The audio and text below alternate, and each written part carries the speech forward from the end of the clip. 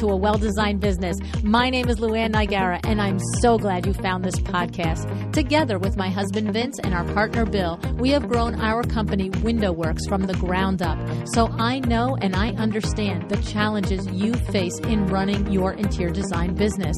I also know that your talent alone isn't enough to ensure your success. So on this podcast, we talk about strategies and practical steps to help you grow your business. But make no mistake about it, we have our share of fun here too, mixed in with those aha moments that I love so much.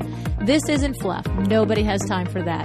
Whether you are a new interior designer or a seasoned designer, I am here to help you create and to manage the kind of interior design firm that you dream of. It's straight talk and it's action. Are you ready? Let's get started.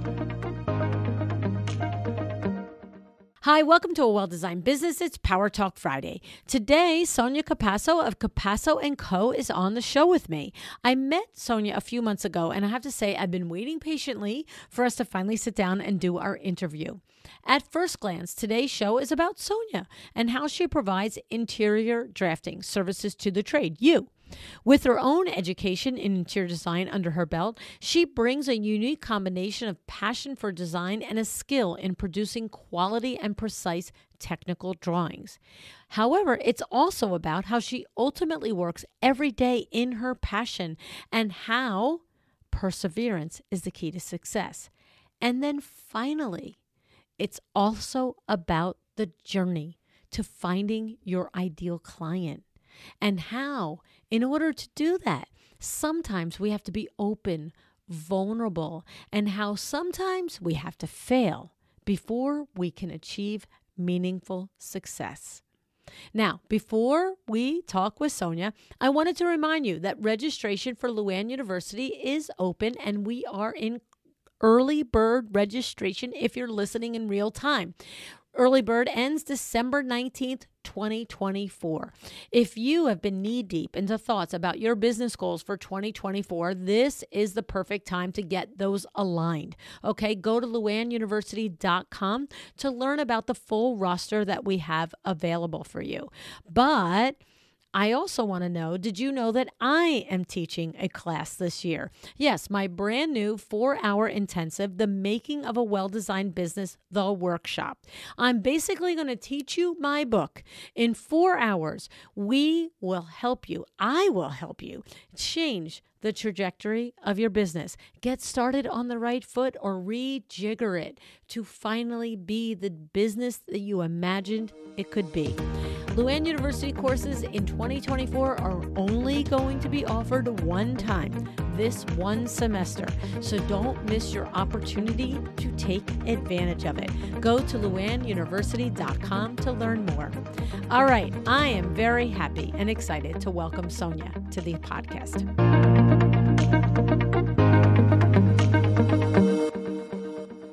Hey, Sonja, thanks so much for joining me on A Well-Designed Business today. Hi, Luann. Thank you so much for having me. So, Sonja, you listen to the show and you know that sometimes I love to read what you guys write to me when you pitch yourself to be on the podcast. And yours is another one of those because the first couple of lines are just, I love them. They're just adorable and I want to share it with everybody. So you said, I asked the question, what do you want to teach my podcast audience? And you said, I want to teach your audience that when you follow your dreams, desires, and passion, success follows.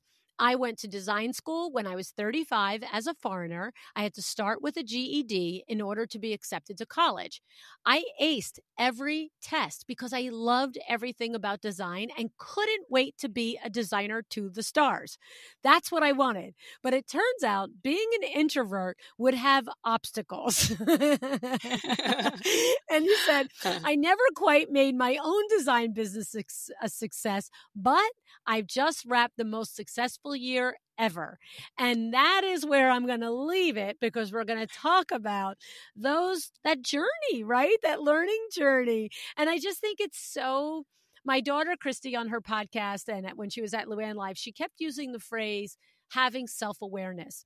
And I think we throw the word around, but we don't actually contemplate it a lot.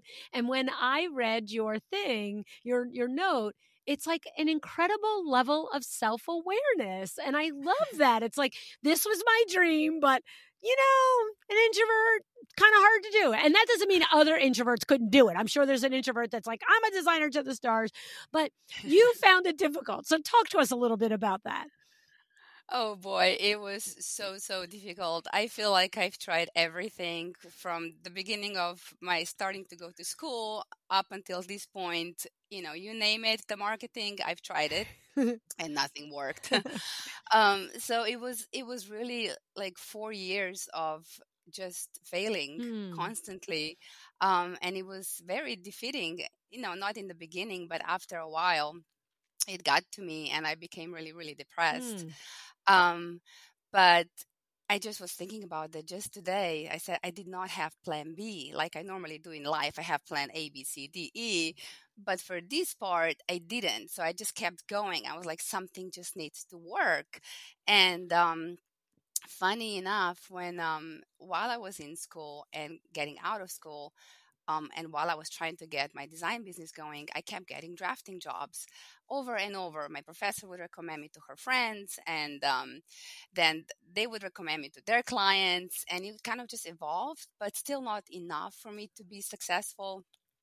Up until the point where I became so depressed, but I was like, okay, something needs to change. What do I do? And then at that point, actually, this was interesting because I felt like I was in pretty deep depression at that point. I went for a walk and I was not in the mood to talk to anybody, and I either listened to my music or talk to my mom.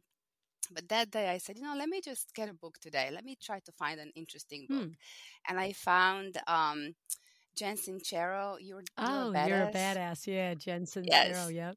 And it starts the book with everything that I was feeling at the time. She was like, I know, you're good enough. You're doing everything right, but things are just not working. What are you doing wrong? And that first chapter, I was like, this is the book for me. And that book opened up, basically reminded me of what I've already known, is that there's plenty of work out there. There's plenty of opportunities, enough money to feed everybody, and I just need to believe it. And that kind of started my self-awareness and just becoming more conscious about myself, my thinking, and how I'm thinking and processing things.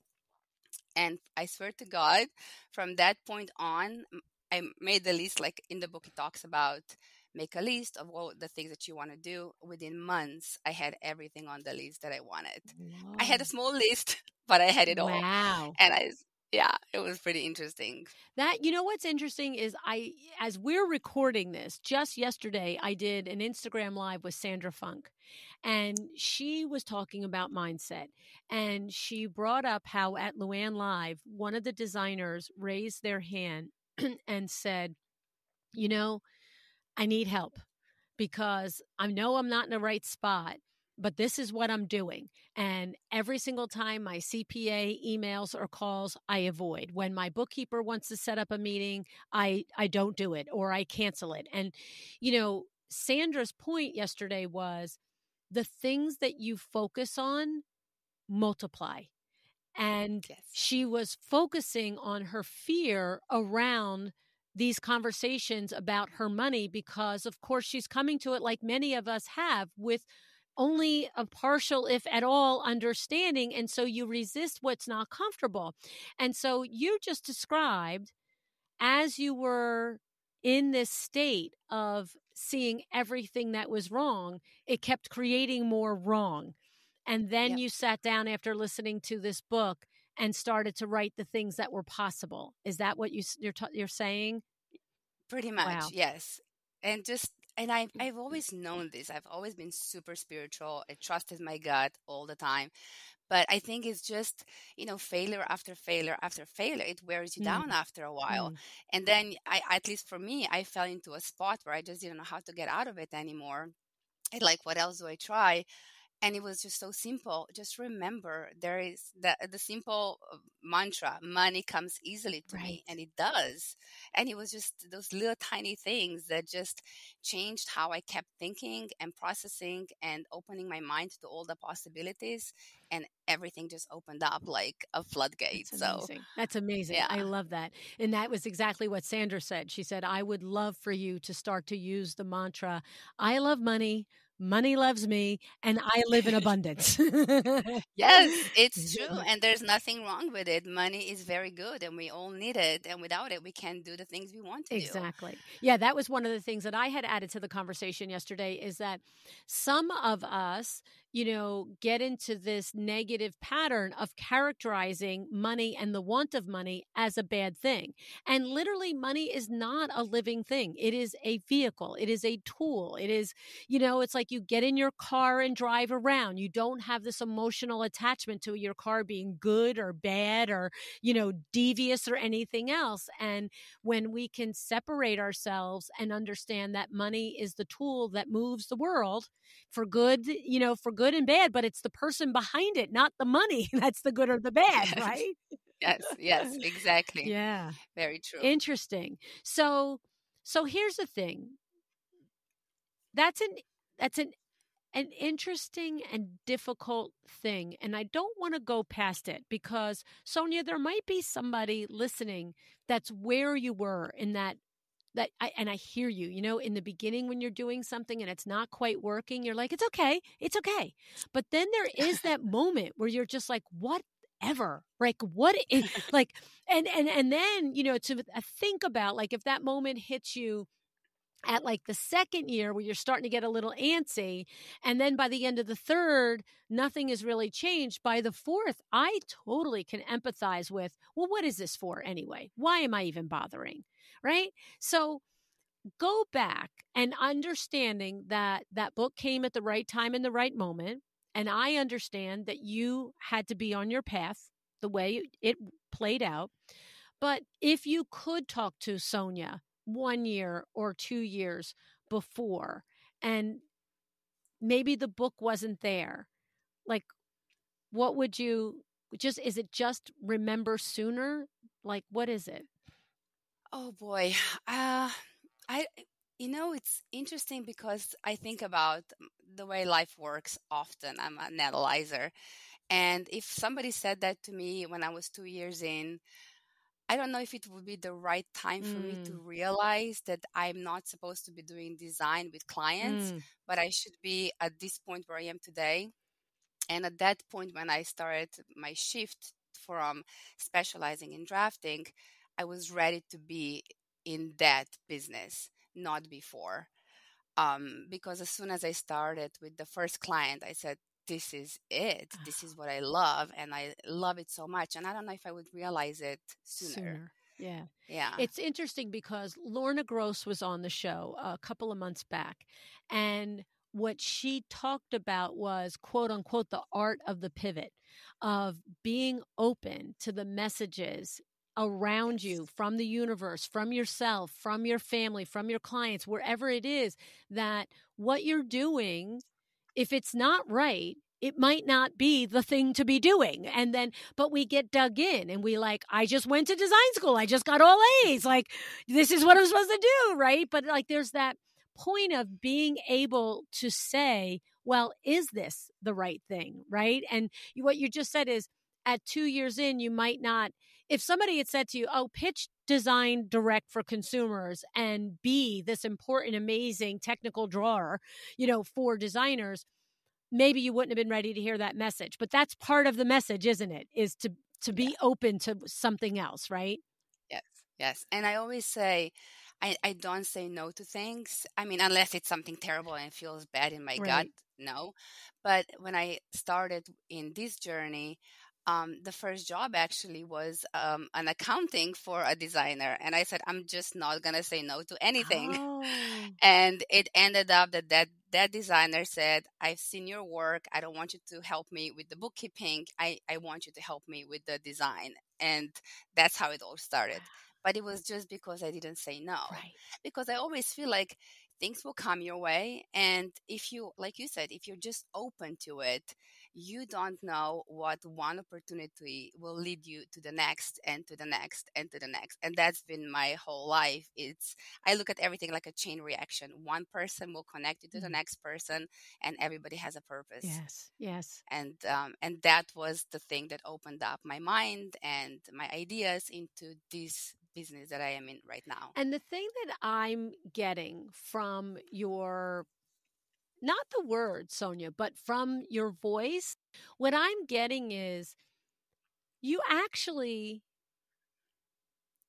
you're happier, you're more fulfilled doing the technical drawings for 10, 12, 15 designers than having your own individual retail clients and maybe having 5 jobs a year that you do drawings for, and the other the millions of months of the year you're spending on sourcing and, meeting contractors. Yes. Like, it sounds like this is actually where you're supposed to be. It's not like a second place, like, hey, can I make money here too?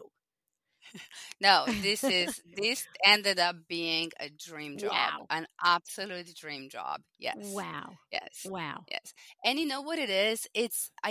When I try to do the design with people, I'm not a good salesperson. So for me to try to sell the design idea to a client was really hard. And they usually didn't have enough money for what I wanted to do. So that was always hard. But with the designers, I'm collaborating with similar minds, with creative people and people who I admire, and they inspire me. And I actually have over 160 clients, and most of them, it's been insane. And most of them are repeat clients. So I worked on so many projects throughout the year, and just working on amazing, amazing houses and properties. And it's just been, I've been living the dream. I mean, it's a weird thing to say, but I have. It's been wonderful. I love it. And there's the introvert, because, an extrovert, I'm like, I'm living the dream. And you're like, I've been living the dream. I am.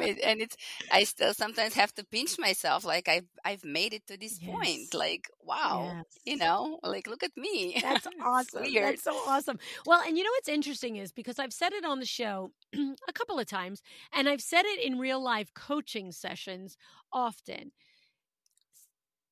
If you're not cut out, like in your case, you did not like the process of selling a project and all of that stuff. But let's just call it, if you're not cut out for the front end, like that's what I call it. If you're not cut out for the front end, maybe you can sell a project, but you're not cut out for going and bringing the projects in, rainmaking and networking and shaking the hands with the builders and the architects and the, going signing up for the different committees in your community, the Cancer Society and so forth, so that you meet the people who have the funds to hire the designer that you are. Like, whatever the gap is on that side, I've often said to designers, if that's not the part that makes you happy, do you know how many designers in the country, the world, that need an amazing person like you on their staff? So now you've zeroed it in to technical drawings, but to be the lead project manager on something, I never have to sell a job. I never have to go to a networking meeting, but the rainmaker, the principal, closes a job, gets the client and says, here, manage this thing. You know what I mean? And you're just like, yes, love doing this part, right? Because it is important to understand that the talent for design can show up in a myriad of different roles, right, Sonja?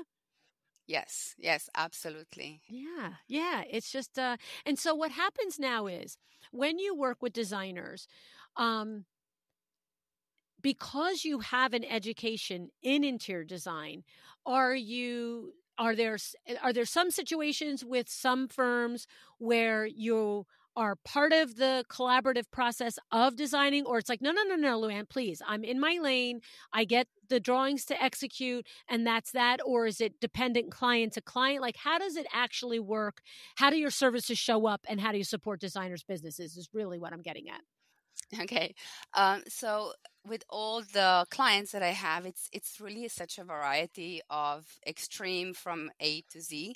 So some clients are very, very particular, and they just want me to draft and get their ideas down to the millimeter precision, and that's it. And then the other end of the spectrum is where I have clients who are really busy and they just offload to me a project with a plan, the basically the design intent, and then I go and do the design of the first draft. Oh, So I help design when it's needed, and sometimes suggest things as I'm drawing. Sometimes they'll say to me, I have a plan or idea or a sketch, but I don't draft. Can you just see if this is going to work? And if it doesn't, can you give me a solution of something gotcha. else?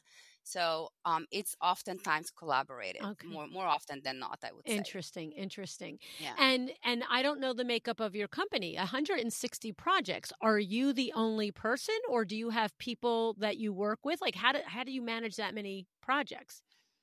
So those are clients. I have a lot more projects than Oh, that, whoa. but yes, I know it's been.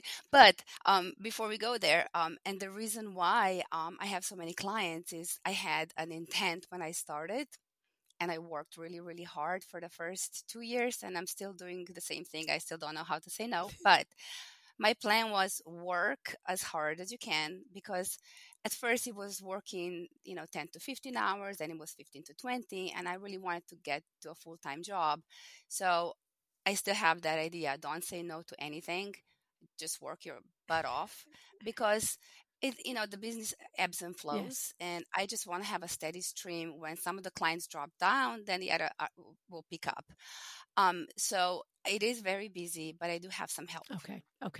Yeah, I do outsource at times when I need to. And I have some great networking people who we've been friends and in the same business for a long time. So I will offload Right. when I can. But then it comes back through you. You're approving it. Yes. You're eyeballing it. You're making sure it's right.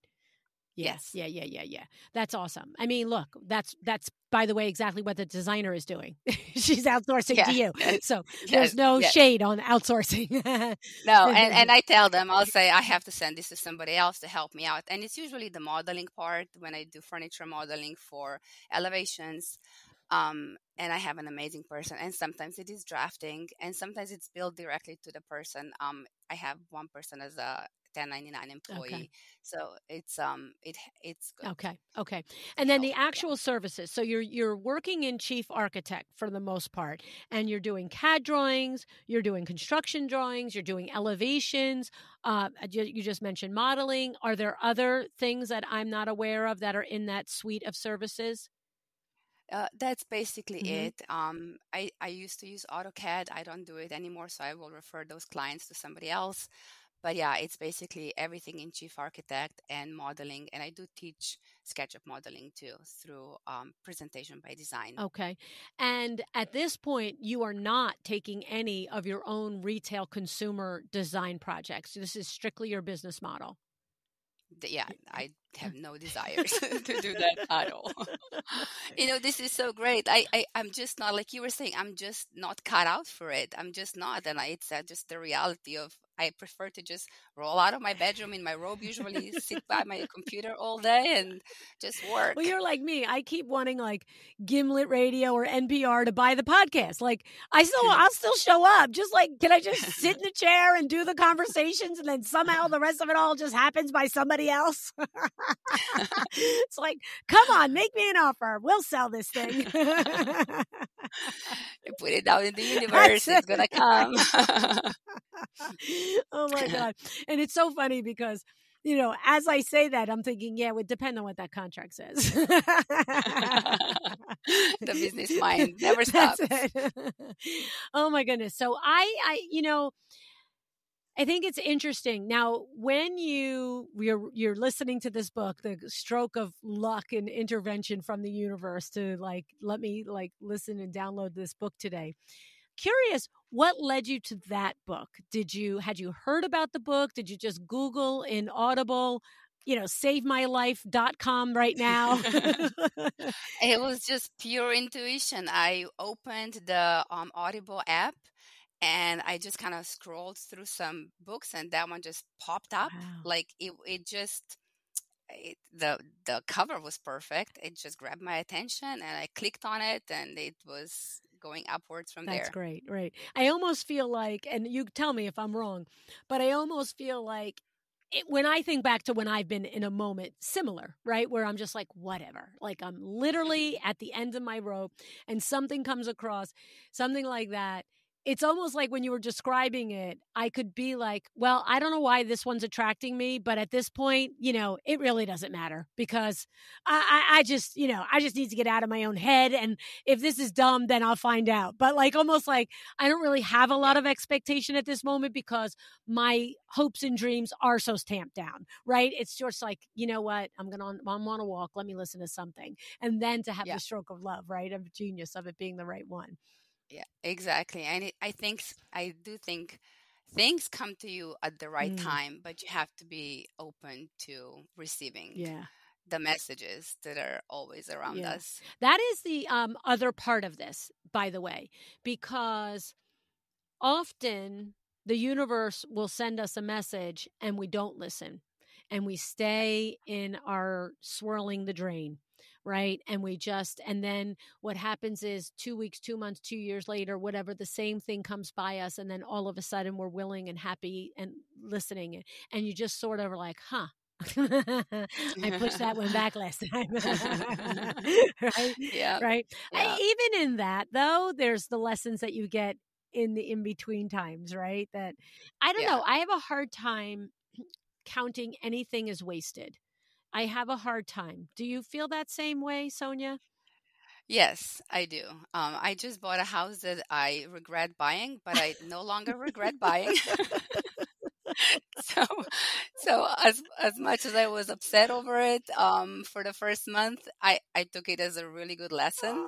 I had to get out of my head. But yeah, nothing that we do in life is really a wasted opportunity, Right. or a wasted lesson. It's just I not. know, right? It's funny because I meant one time someone, it was very serious. I don't know if it was a podcast interview or whatever it was, and they were like, "Tell us a time you failed," and I'm just like, I and it's like, and it's not that I don't have failures, but I have the hardest time on the reflection back of counting anything as a failure. I mean, Yeah. because if you didn't go through it, you couldn't have gotten the growth and made the next decision, and the next decision was better, right? Yeah. Yeah. Yeah, it's just a process. It's just taking the steps of the letters to the wherever you're supposed to go. And sometimes you sleep, but you keep going Yeah. forward. I was telling somebody at a live event that I spoke at recently, I asked them, I said, anybody raise their hand if they know why WD 40 is called WD 40? And I was surprised. I thought somebody in the audience would be like, take my thunder. And literally everybody's like 100 people and everybody's like, no. And I'm like, well, it's because it was the 40th version of that concoction. Yeah. Think about that. Somebody has this idea to make this lubricant, and the first 39 times it doesn't work. This isn't like I'm solving war and peace. This is like I'm making a lubricant. It's maybe I don't know how to do it, but nope, that 40th time they did it. Yeah. It's a Yeah. household name across the freaking world, right? Yeah. And it's so easy to give up when you just keep falling. And I feel like as long as you have that goal in front of your eyes and you know that it's so clear and concise, just don't give up. Yeah. It's gonna happen. It's just the law of average. Like you try enough times, something is gonna click sooner or later. So now that's interesting right there, because would you say that, because like you're saying, just you have what's in your sights clear. But in this case, what was in your sights was running the design firm.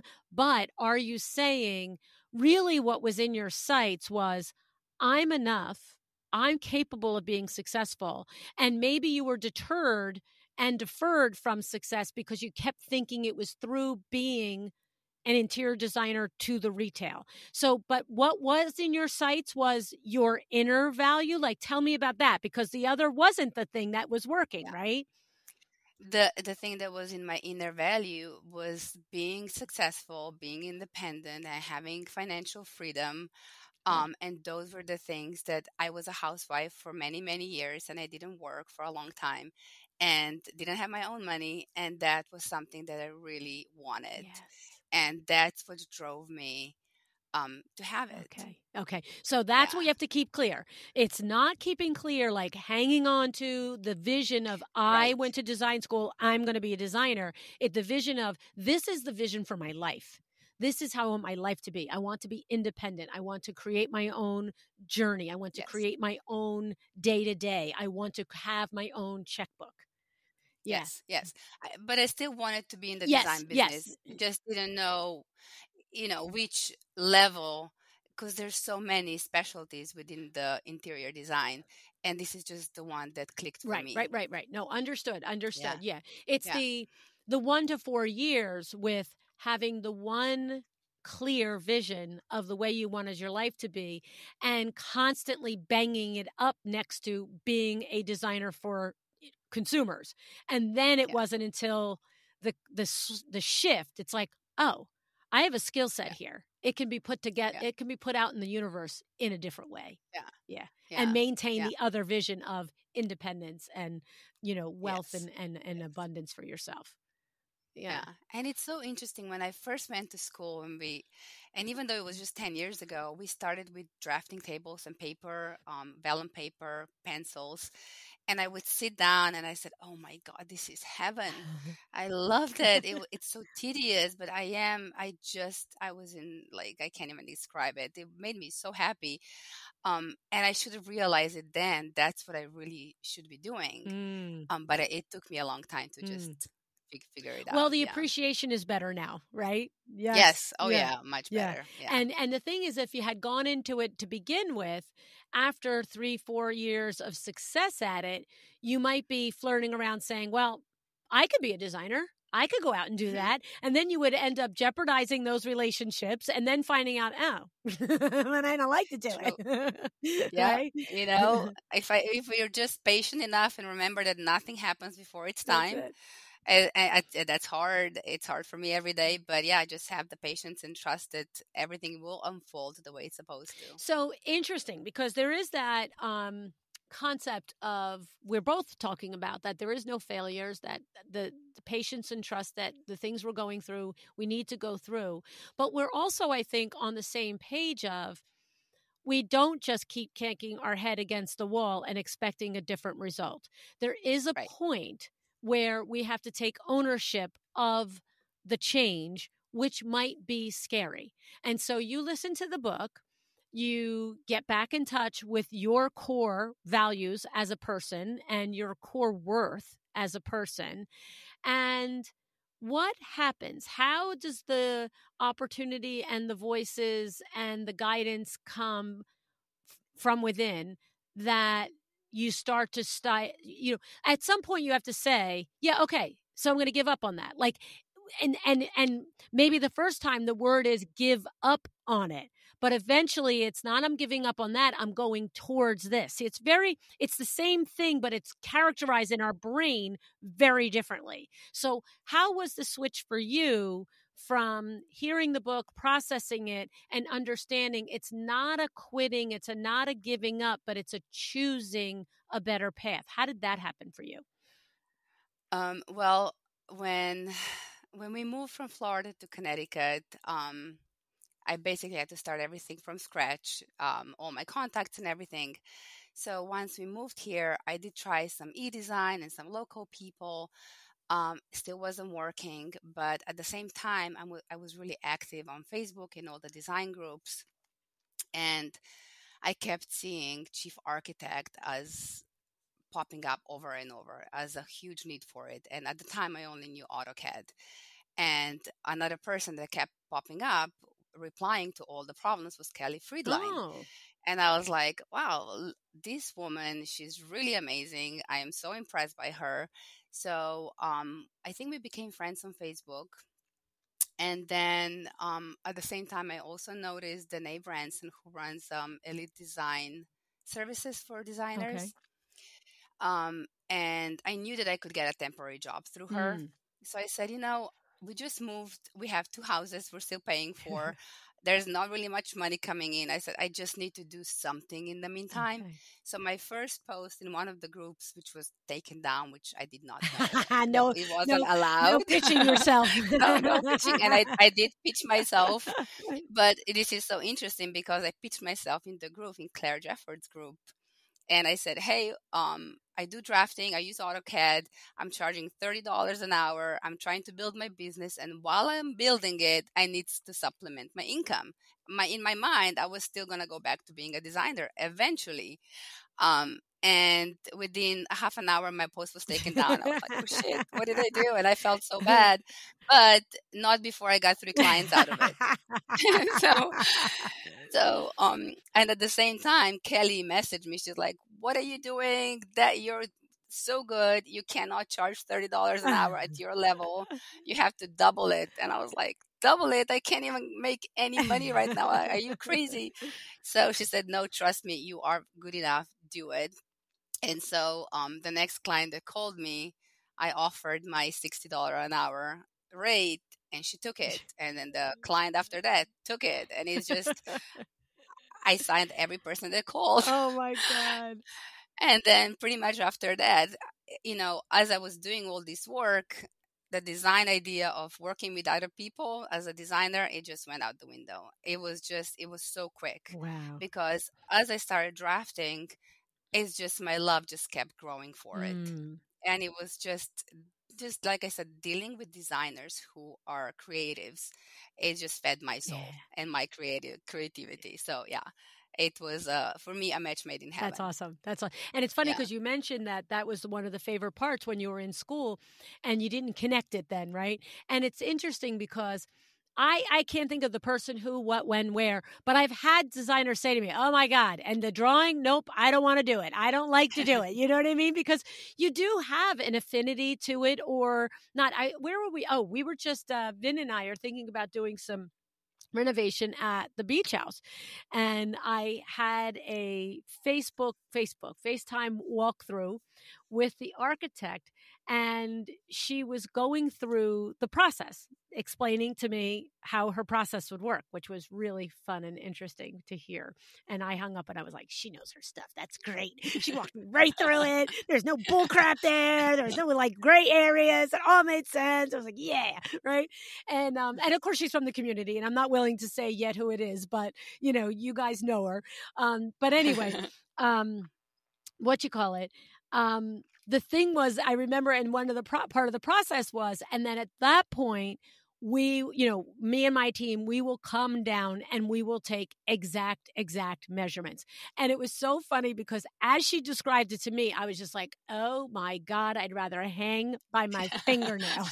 And then when I was telling Vinny later, he's like, could you imagine having to do that? I know. Yes, I can. Not a chance.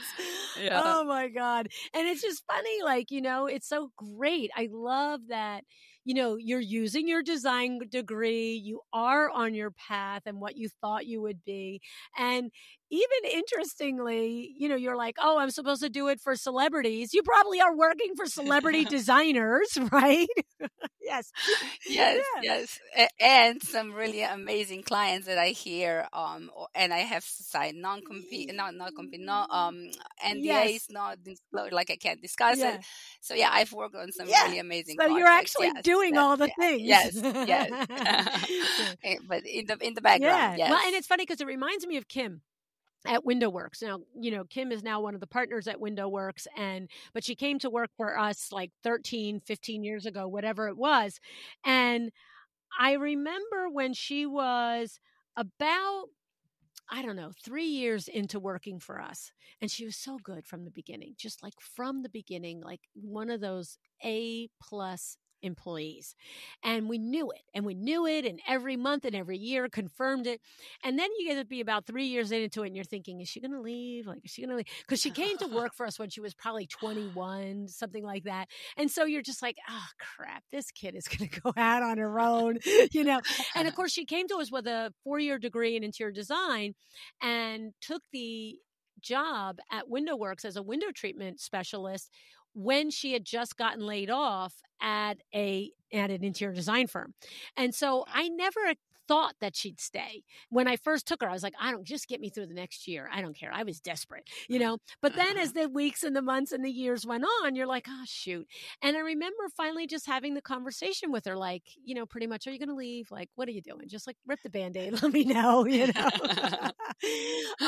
But at that point, I had always developed the designer business at Window Works back from the 80s. And at that point, she had done Kips Bay with me once or twice through different designers. Of course, which apartments on Upper West Side or, Museum Mile, or like the big homes at the Jersey Shore. And we were doing them through our own retail clients, but also a lot of designers. And that was when she said, kind of like what you said, she said, if I went and worked, first of all, she said, at this point, I have no desire to own my own business. And even now she's a partner within the management team, right? And she said, but with one designer, I see one type of work and I see one type of client.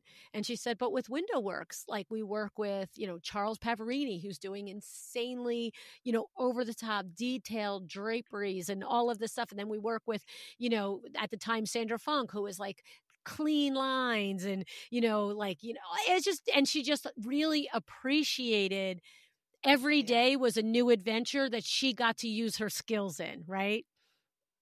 Yeah. And that's exactly what I tell people. Being in this business, if I was a designer for myself, working with maybe 1 or 2 clients a year, 1 or 2 projects a year, versus having all these different projects, they roll in and out all the time. And not only that, like I get exposed to different products and things that I have no clue. Right. And it's so nice because a client will do some interesting project with something popping out of the island with a TV or whatever. And I'm like, oh my gosh, another client comes and she's like, what do we do about this? I said, well, one of my clients pop a just showed me TV a out of product. nothing. We can do this, but it's what it opens me up to being able to help my clients in a different way too, just because I'm exposed to so many different projects and designers who have all these great contacts and what do you call it? Exposed to their creativity, the ideas, the yes, problem the solving, ideas. and all the right, all the things, yes. Well, and that's true. I mean, I can recall my days of collaborating with designer and their team on different things, and there were always times when me and maybe the principal are on the project and we're stumped. And I'm just like, yeah, I know that's what you want to have happen, but like, I'm not seeing it. Like, I'm not a magician. I'm a drapery expert, but then like your back's against the wall sometimes. And you're just like, I'm sorry, I need a solution. And so then I'm like, all right, let's come back with Billy. Because now you bring another brain into it. And then maybe they bring, the construction guy into it or something. And now all of a sudden you've got 4 people, and it isn't typically one person has the idea. One person has an idea that the other person adds to and builds on. And the next thing you know, you're like, we solved that. Aren't we amazing? Everybody pat ourselves on the back, right? Exactly. It's exactly how it is. And it's such a good collaborative process. And especially with some of the clients who are single business operators. Yes. They're just one person in one house. And sometimes it's nice to have a different set of eyes. So true. Somebody who's not seeing the same things over and over, and they'll be like, I'm stuck. Yep. Do you have an idea? Yep. And it really helps. And sometimes I'll bring an idea out, and sometimes it bombs. Yep. And sometimes it's a winner. And clients will come back and say, the client loved it. Thank you so much. And it's the best email to get for me. Yes. Oh, that's awesome. Yeah. So thinking about all that you've been through and how it ended and is on the journey of something so beautiful and gives you such fulfillment. Any final thoughts, words to somebody who's listening and is either in that state of, I can't see my way out, or they're in the state of, is this my Jen Cicero book moment? And what's my next step out? Like, you know what I'm saying? Like your message could be the Jen Cicero message that you received, right? I'm just a believer in following your gut Mm, instincts, follow your heart. I really feel like if you truly listen to yourself, you can't make any wrong mm, moves, but be honest with your thoughts and feelings. And I think that's really, really important because, like we were saying before, you may have this idea of doing one thing, but maybe that's just not right. And maybe there's a tiny little nagging thing in your brain saying, I don't know if this is it, but I really want it, but maybe it's not it. Like, listen to it, be open to it, try 100 different things. Something will click sooner or later, and just be mm. open. And I do say this to people all the time. Don't say no. Maybe the first time you're going to try something, it's going to bomb and you'll know that's not it. So try something Right, else. right. I love the nuance that you said in there because to me, it's my version of the inside voice. It's right? You know when Yeah. you're pushing uphill, and sometimes we keep pushing uphill because we can't imagine going sideways or any other direction, so we just keep doing it. But I know that we all know literally no. And so I love that that's the core of your advice is to listen to your own instinct and your own heart and your own gut, because when you're really listening, and that's what you said, when you're really listening, the truth is there, right? Yeah, exactly. And you put it so Yeah, nicely. no, So yeah. I love that. I love that. Well, Sonja, you are wonderful. I love getting to know you.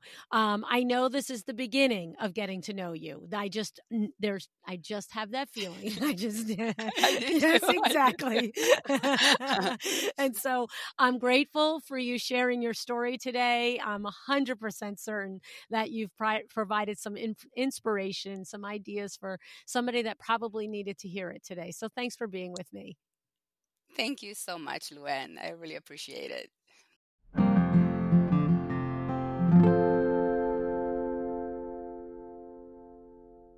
Sonja went to design school at 35 years old, and then she spent, in her words, the next 4 years failing. That's how she described it, right? Before she ultimately and finally landed on what she calls today her dream job, right? Her dream business. This is what finally happened. And she told us how she started doing accounting for an interior designer who then later noticed her talent and asked her to help with design instead of bookkeeping. This is what she said was about taking chances and saying yes to opportunities that were presented to her. In her gut, she always knew what her calling was, but had a hard time finding the way to it. I think, though, and I think she said it in the episode, if you ask her now, she'll say the entire journey was worth it and needed to happen. I hope you took note of what she did when she ultimately realized her potential. She then came out. It's like a coming out, right? She connected with other industry colleagues and she found the Facebook groups. It's essential to cultivate a strong network of colleagues who can provide guidance, support, and assistance in resolving the issues and opening the doors, right? I always say it, community is important and it can help you in more ways than you could ever imagine. I love, love, love that Kelly Friedline reached out to Sonja and advised her in that DM and helped her understand the value of her services. Kelly was on the podcast back in episode 784, which of course we will link in the show notes for you. Kelly discussed what it looks like to take a unique career path and what she had learned as she carved out her business journey. Even though Kelly didn't actually know Sonja, she saw her service and noticed the quality of what she was offering, and she contacted her and messaged her, encouraged her to charge more. This is what the community is about. Support someone when you see them, because sometimes the support will come back to you. You never know. I love that Kelly paid it forward. Another insane and great coincidence was in Claire Jeffords' Facebook group. If you're not familiar with Claire, she has joined us several times on the podcast, 4 times to be exact. She was also just one of our exhibitor sponsors at Luann Live 2023. Claire does have this amazing Facebook group that she has created and is literally full of collaboration and support. And in addition to the Facebook group, which is free, and we will link it in the show notes, she has developed her Interior Design Boss Academy. And through the Boss Academy, you can get more in-depth mentorship and coaching. And we will also link in the show notes how you can connect with Claire for that. I hope that you've enjoyed listening to Sonja's journey. I hope that it has inspired you to keep working towards your dream. All things are possible when you have an open mind, an open heart, and you listen to your inside voice, right? Now, one more reminder before I go. If you've ever been curious when I've mentioned exciting windows on the podcast and you wonder, what do we do? Well, you're invited to join me, the Vin Man, and our partner, Steve, as we and some of our exciting Windows members host a free Zoom event on December 14th, 2023 at 12 p.m. Eastern Time. We call this annual December event Ask Me. You'll have the opportunity to hear why our members have joined Exciting Windows and, more importantly, why they decide to stay. Then you can ask any questions you might have about Exciting Windows of ourselves or our members. And if you're wondering how we help you build a better window treatment business, this Zoom event is for you. All right? You want to go to excitingwindows.biz/ask us. All right? We'll also put that in the show notes. Thank you so much for listening today. I hope you enjoyed today's episode. I'm so grateful that you do show up and spend the time with me. Decide to be excellent.